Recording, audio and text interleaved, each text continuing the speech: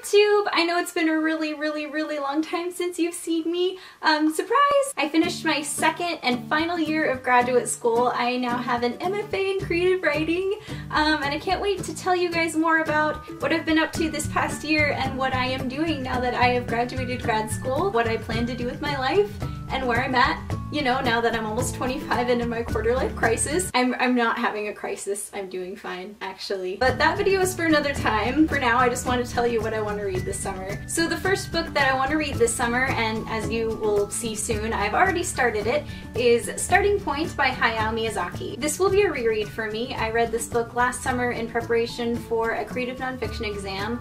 I loved it, and the reason I want to read it again is not only because I liked it, but also because I want to make a video review about it. Starting Point is a collection of interviews, film notes, articles, and sketches by Hayao Miyazaki from 1979 to 1996, and as a person who loves animated films so much, I loved this book. After I finish this, I'm moving on to Turning Point by Hayao Miyazaki, which I have not read yet and cannot wait to read. The next book that I want to read this summer is The Street of a Thousand Blossoms by Gail Tsukiyama. Since I started grad school for creative nonfiction, I haven't read a whole lot of fiction, and so I am dying to read a lot more of it this summer. I've not read or seen a book review on this book, and I actually didn't know about it until I saw it in a bookstore recently when I was looking at the fiction section, and I thought this looked like a really powerful story. It takes place in Tokyo during World War II, and it follows the story of two brothers. It's most likely going to be very emotionally hard to read, but I want to read it. I am ordering the next book soon, and that is the 13th volume of Yotsuba by Kiyohiko Azuma. Yotsuba is about a 5-year-old girl and her dad and their everyday adventures in Japan.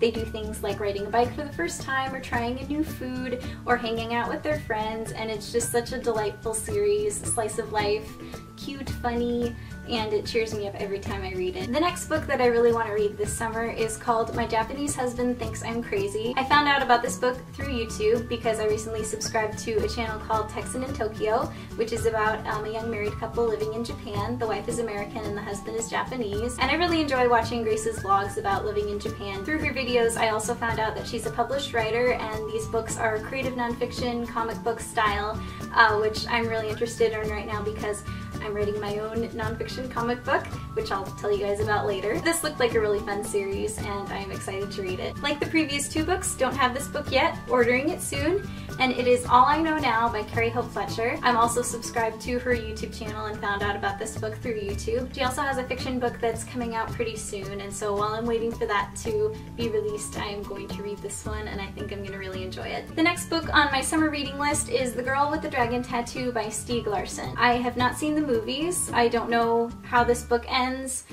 Nobody has told me any spoilers, and this book has been not only on my reading list for years, but also my bookshelf for years. And I don't know why I haven't read it yet, but I want to read more fiction, and I want to read this book, so hopefully I'll read it this summer. And that is all of the books that I want to read this summer. I'm guessing that I'm going to read a lot more than that many books, because my reading pace has sped up, and also I just want to read for fun so much, and I haven't read for fun in a long time. Please let me know what you guys are reading this summer in the comments below, or let me know if you've read any of these books or heard of them or want to read them. It's really good to be back on YouTube. I missed it a lot. I'm excited to see you guys really soon with a new video, and I hope you're having a wonderful summer so far. I will see you soon. Bye!